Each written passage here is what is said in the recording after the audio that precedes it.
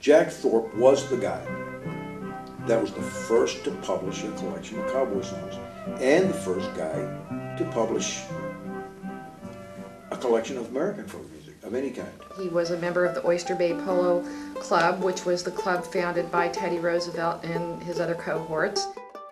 He'd grown up in privilege, and yet he said, you know what, I need to make my new life, and he came. When you go out and collect these songs, nobody cared to do that before him. Songs of the Cowboys contain 23 ballads. Several were Jack's own compositions, including Little Joe the Wrangler. Little Joe the Wrangler, he'll wrangle nevermore. Little Joe was the most widely known and successful thing that Jack ever did.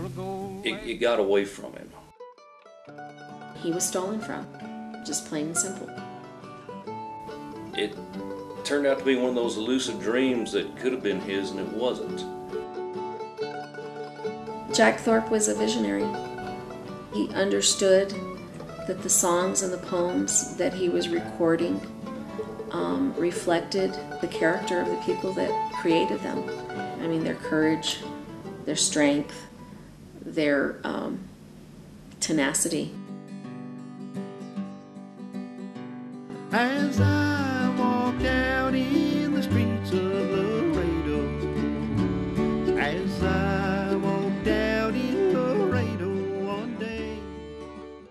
It was Thorp that did it, you know, and Thorp was a real cowboy.